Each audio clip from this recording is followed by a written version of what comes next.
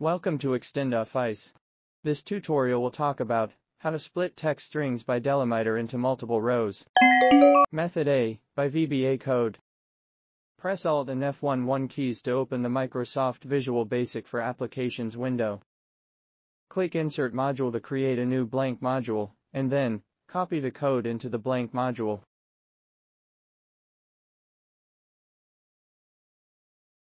Then, click the Run button.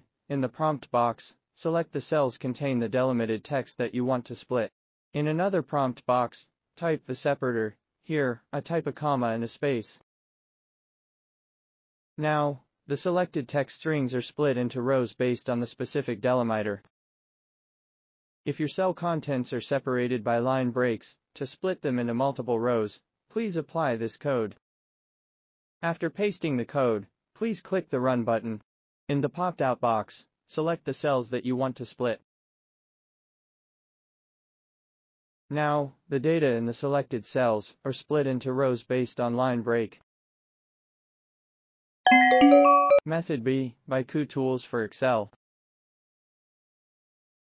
Select the cells, and then click Kutools Merge Split Data to Rows.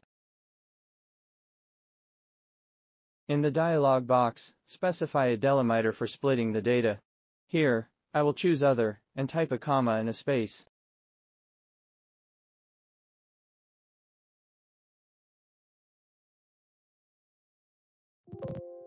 Now, the selected delimited cells have been converted into multiple rows based on the specific separator. Method C, by Power Query. Select the data range that you want to use, then click Data from Table and convert it to table format. In the Power Query Editor window, select the column that you want to split. Then, click Split Column by Delimiter under the Home tab.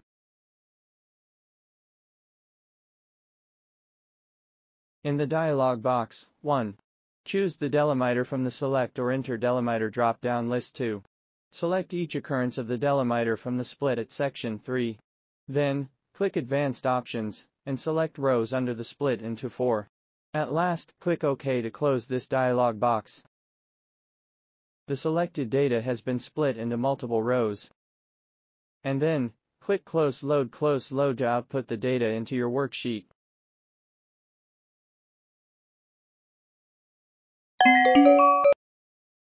Thanks for watching.